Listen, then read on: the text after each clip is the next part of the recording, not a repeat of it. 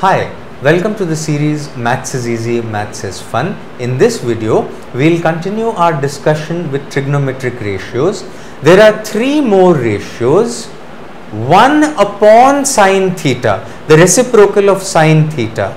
So just remember one thing, you had sine, cosine, they are reciprocals. 1 upon sine, 1 upon cos will be sec and cosec.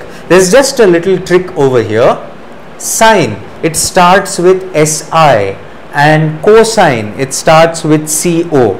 So reciprocal of sine theta, 1 upon sine theta is equal to cosec theta, and 1 upon cosec theta is equal to sine theta. So if it is sine, the reciprocal will be cosec. If it is cosine, the reciprocal will be sec. And 1 upon tan theta is equal to cot theta. The CO over here stands for co. So sine, cosine, tan, cosecant, secant, cotangent. These are the 6 basic ratios you need to know, and you basically just need to know sine, cosine and tan is equal to sine upon cos. The rest are all reciprocals, and what is sine over here becomes cosec on the other side, what is cos over here becomes sec on the other side.